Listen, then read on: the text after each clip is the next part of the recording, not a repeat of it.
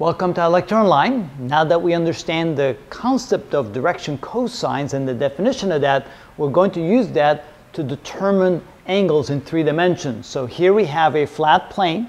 We have the x direction to the right, we have the y direction going up, and the z direction coming out in this way. Now notice we have a weight hanging from a rope that's on that plane. Now, of course, that's not the only rope that should be in place there, because otherwise the thing is going to, of course, swing back and forth. But let's assume there's other forces involved that we haven't drawn on the board.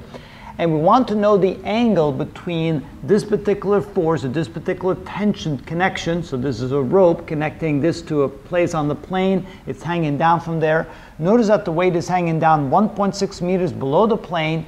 It's suspended. It's suspended by the string here that's connected over here, which is a distance of 0.4 meters away from the z-axis and 0.78 meters away from the x-axis. So what is the angle between this line right here, this rope, and the vertical axis in the y direction? So we're looking for theta sub y. So again, let's write down the direction cosine. We know that the cosine of theta sub y is equal to the y component of the force, or y component of the string that's holding it up, divided by the magnitude of the force. Or in this case, we can simply say that it's the y component of L divided by L. So in this case, we can say that the cosine of theta sub y is equal to the y component of L divided by L. L, of course, is the length of this string, the length of that distance right there, which is basically the hypotenuse of that 3-dimensional triangle.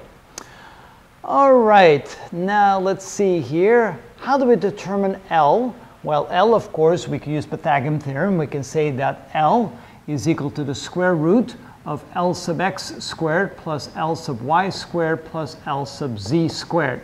And in this case, we know what those components are, so that's equal to the square root of L sub x, of course, would be the x component, which is 0.4 meters, so that's 0.4 squared, plus L sub y, which would be this right here, would be 1.6 squared, and L sub z, of course, that would be the 0.78, so 0.78 squared. So that gives us the magnitude or the length of that distance L, and I'm looking for my calculator. So we have 0.4 squared plus 1.6 squared plus 0.78 squared equals, and then we take the square root of that, and we get 1.824. It's equal to 1.824. Let me do a quick check here. So 0.4 squared plus 1.6 squared plus 0.78 squared equals square root 1.824. That would be the length of this. So L equals 1.824 meters. So now to find the angle, we go back to the definition of the direction cosine, which is this right here. And so we can say that theta sub y, therefore, is equal to the arc cosine of the ratio of the y component divided by the total magnitude. So it's equal to the arc cosine of L sub y. So L sub y here would be 1.6, that's this component right here. 1.6 divided by the hypotenuse, 1.824.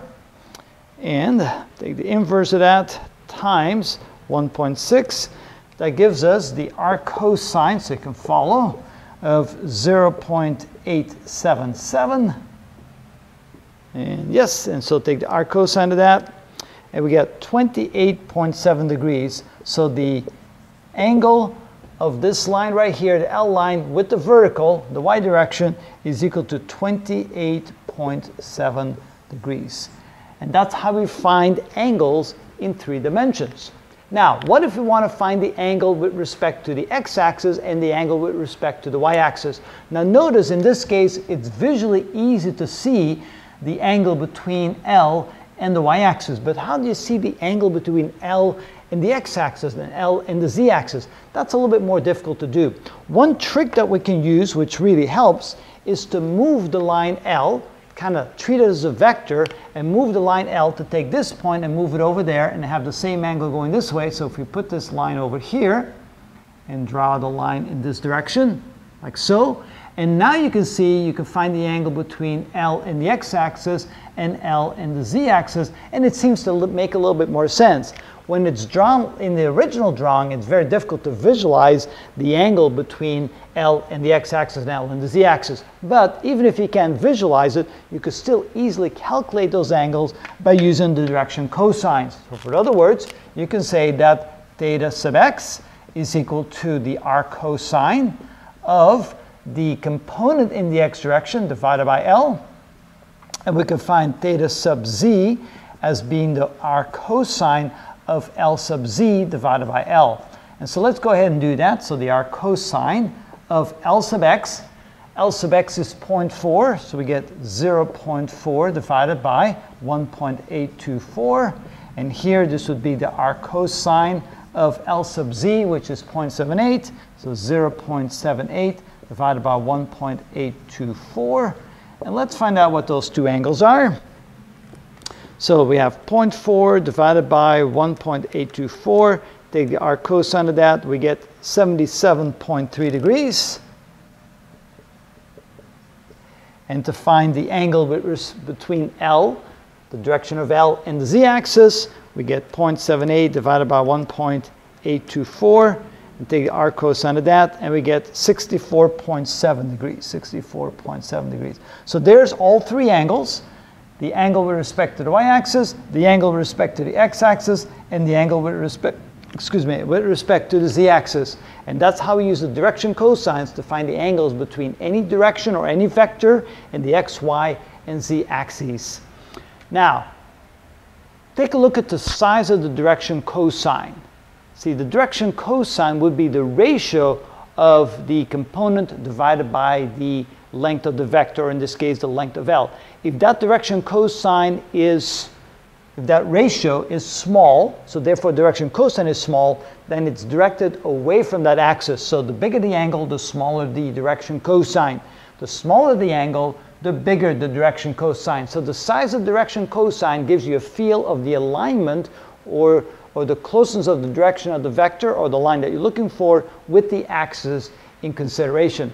So if the ratio is big, the vector is aligned very close to the axis. If the direction cosine is small, the vector is directed away from that axis. And that's how we can read direction cosines, and that's how we find angles in 3 dimensions.